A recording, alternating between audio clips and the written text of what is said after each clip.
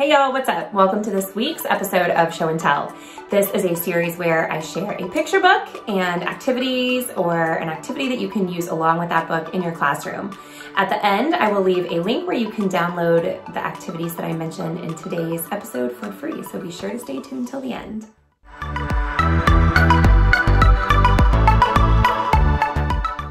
All right, so I'm actually getting ready to go to Get Your Teach On. I present there alongside of Kara Carroll. We do a classroom community building session. We have done this for the past 2 years, and we will also be doing it again at Nationals for the K-1 crowd. But formerly, we have presented a session called Throw Back to School, and this is a classroom community session.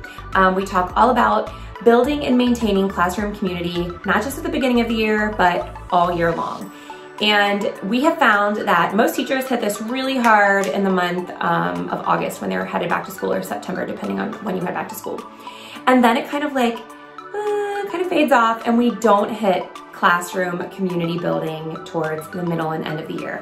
What we have found is this is something that should be worked on all year long. We hit standards, and we hit testing, and we hit all the content so hard all year that this skill set just kind of, fades away. So what I want to do today is I'm going to introduce you to an amazing picture book.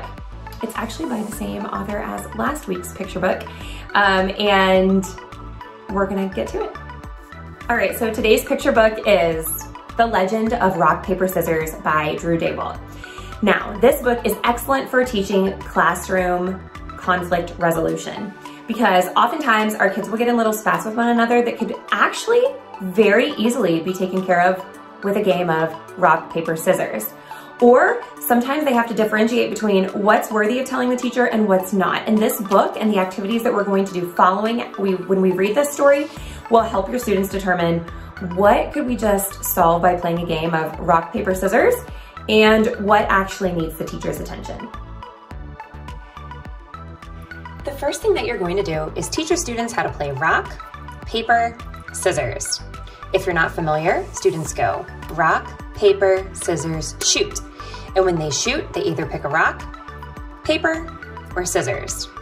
Rock crushes scissors, scissors cut paper, and paper covers rock. Just like in the story, if rock crushes scissors, that player wins. If scissors cut paper, scissors wins. And if paper covers rock, paper wins. For this activity, you're gonna need a set of conflict cards and a set of rock, paper, scissors cards. After you've had the chance to explain rock, paper, scissors and how there are winners and losers, be sure to teach your students that it is okay to be a loser every now and then. Teach them how to gracefully lose and gracefully win. We're gonna start with the rock, paper, scissors cards. So you're going to put students in partners. They're going to draw a card. For instance, who will go last? They will play a game of rock, paper, scissors to determine who will go last. Here are some other examples. Who gets the extra snack? Who will do the math problem at the board? All of these are not necessarily conflict, but can be solved without the help of a teacher just by playing a simple game of rock, paper, scissors. Then we're going to introduce these conflict cards. Now, these conflict cards describe different scenarios your students may find themselves in. Allison doesn't want to share the crayons with Keith. Rory took Joe's glue without asking first. CJ's friend chose a different partner during math. So again, you could either partner students up, work in a small group, or even do this as a whole class discussion. Read the conflict and then discuss how it should be solved and whether or not a teacher should be involved. All right, so you might be thinking, how does this tie into classroom community? Well, you're likely at the point in the year where your kids know each other really well. They're like a little family, and they probably squabble every now and then, just like a family would.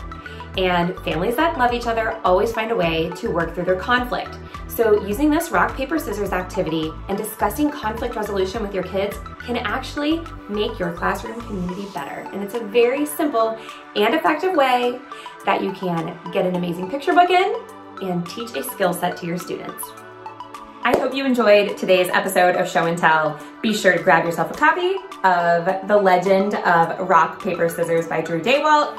Add this to your classroom library. Your kids will love it. And be sure to download your free printables for the activities mentioned in today's episode right here.